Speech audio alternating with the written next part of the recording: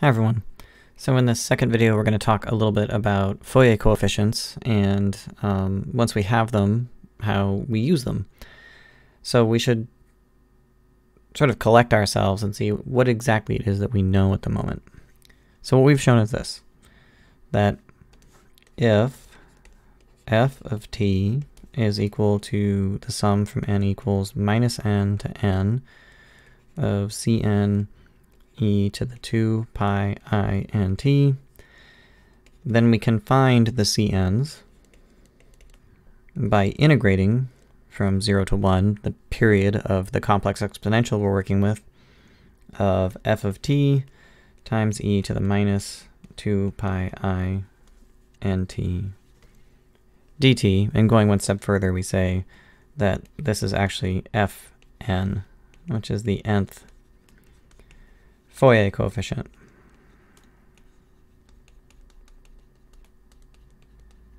And we haven't talked about when we can do this yet. So we have one big outstanding question, which is when can we do this?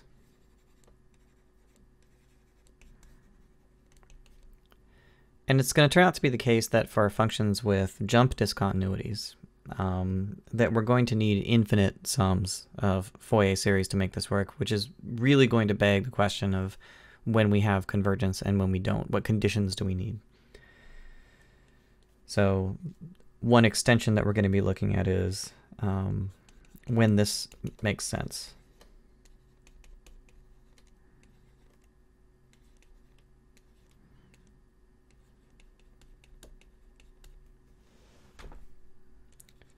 When does an infinite Fourier series make sense?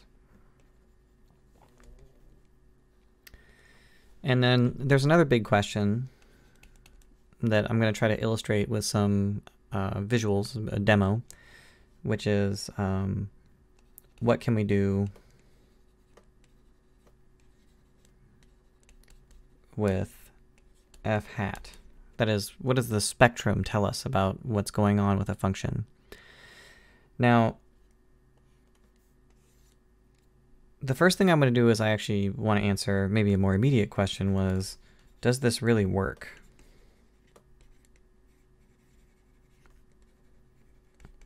This question is also asked in the book, but the basic idea is if I take some sort of function just given some f,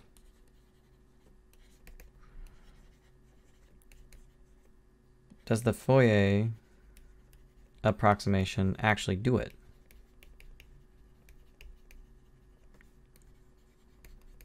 And how closely does it do it?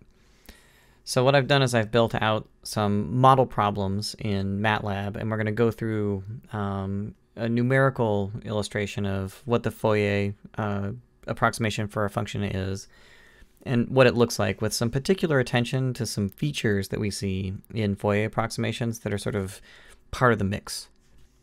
This is in MATLAB. This is a demo that I wrote up earlier today. I'll be posting this on the Canvas page as well.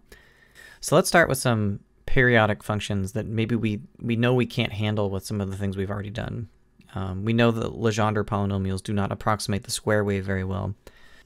So this is the square wave, and the particular function I used is in a package you can import into MATLAB, but it's this square function here. And I've got the 10 in here so that I can model a function of a given period. The way that the square wave function is put into MATLAB, it has a period of 2 pi.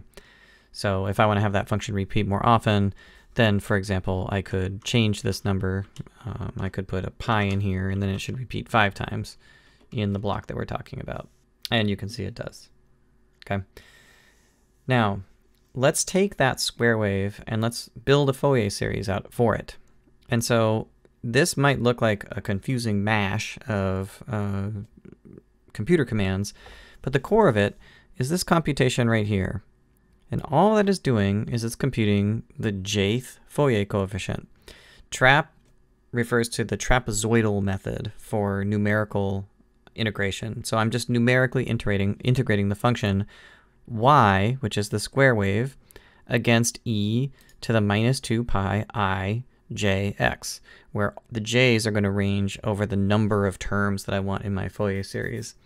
We can see that if we run this for n equals 1, we don't get a very good approximation. If I start increasing the number of terms of the Fourier series, though, we should find that very quickly that the Fourier series, that is, so this is just the n equals 5 term, which means we're only dealing with functions that have frequencies 1, 2, 3, 4, and 5 hertz. And already we've got a reasonable approximation of the square wave. If we start including more terms, the terms that are really going to matter are the terms that reflect the period of the function that we've written here. So it's possible that I could add a lot more terms and get no contribution from those terms. If we increase the number of terms drastically, then we'll find that the Fourier series actually very closely starts to approximate the square wave. So as you make more and more terms in the series, the approximation gets better and better. At some point, what you're going to see is something weird happening, where even though we have the function tightening in around the tops of the square wave, we're getting these peaks on the outside. And that's a very important phenomenon called the Gibbs Phenomenon. And what it refers to is the fact that anytime you have a jump discontinuity, you're always going to get this inaccuracy in the approximation of your function with a Fourier series. So even though we have the Fourier series converging to the square wave, the sense in which it's converging is that the difference in area between the two graphs is going to 0. And that can allow for discrepancies in the behavior of the function and the behavior of your approximating function. So the idea here is that this actually worked pretty well. You had a square wave that had period 5 in the between 0 and 1. We stuck a Fourier series together. This is an 80-term Fourier series, which really means it's a 161-term Fourier series. And we get a reasonable approximation of a square wave. The next example that I'm going to show you is called the Sawtooth Wave. So this is another sort of wave that comes up in signals and processing and modes of vibration. Same deal as before. With the Sawtooth Wave, this particular Sawtooth Wave has period 5, or frequency 5, so it's going to repeat itself 5 times in the course of the interval from 0 to 1.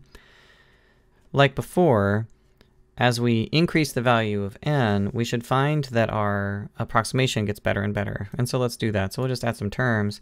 And here, again, you can see that very quickly, even only in a 7-term series, that you're getting behavior that very quickly starts to approximate this pretty discontinuous function. And it's always been amazing to me that these periodic functions can have this kind of diagonal behavior where they can go up almost like a straight line and then drop back down again.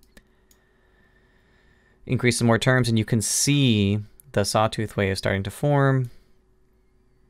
And of course, the more terms you add, the tighter the approximation gets. But just like before, because we have this jump discontinuity here, we're still going to see this Gibbs phenomenon at the corners. That is, there's always going to be a little region at the discontinuity where our approximation is not as good as we would like it to be. So let's look at the triangle wave. So this one doesn't have a jump discontinuity. And so what we should see is that when we start computing its Fourier series, we should not get Gibbs phenomenon in the same way. We would expect the approximation to be very good. And in this case, it is very good. So if we just add some terms to our Fourier series, even with n equals 7, we can see that we're already getting a really tight fit to this continuous function. And if I add some more terms, very quickly it becomes apparent that the approximation is almost perfect. And we don't see the Gibbs phenomenon in this case because we don't have jump discontinuities. So corners are okay. It's just jump discontinuities are the problem, where you start at one point and then you break and leap up to another value of y. To give you an idea of the way that the Fourier series is used in a lot of applications, frequently the functions that you're dealing with are not functions that have nice formulas, but just a big pile of data. So maybe you're looking at something like this, just a mess of x and y points. And there's not a clear function living inside there. What the Fourier series can do is, even with this kind of noisy data, a Fourier series can actually recover the original function that built this up. Now, how did I make this? I took a square wave, and I've added a small amount of randomly generated noise to the square wave. So you can think what's happening is it's going up and then randomly wiggling around y equals 1, and then falling down just like the regular square wave and randomly wiggling around y equals -1 and then back up again. So this is about as badly discontinuous as a function can be. It's just wildly wiggling. But even in this case, the Foia approximation, at least in the discrete version of what we're using here, after all, it's still happy to integrate. This is a numerical integration. It can do this. It just goes point by point and multiplies and adds up the area. And if we find the Foia series by cranking up some of the terms, we can see that the Foia series is actually recovering the square wave. So even though it can't see the square wave because of the noise, the Foia series is powerful enough to pull the original function out of the noise. And as usual, we see the Gibbs phenomenon at the corners near the jump discontinuities. So this is the first sort of applications that you use Foia series for taking functions that are not amenable to calculus, right? After all, calculus doesn't work on functions that have discontinuities, but you can take functions that are discontinuous and model them with very nice continuous functions by approximating them with Foia series. In many applications, you have functions that are badly discontinuous, and you need to recover what the original function was, and a Foia series will also do that for you. The next thing we're going to talk about in the next demo is going to be how you pull the functions apart using the Foia transform to look at the frequencies of the approximation and what the harmonics are that are living inside the Foia series that are the really important ones. All right, so I'll see you for that video.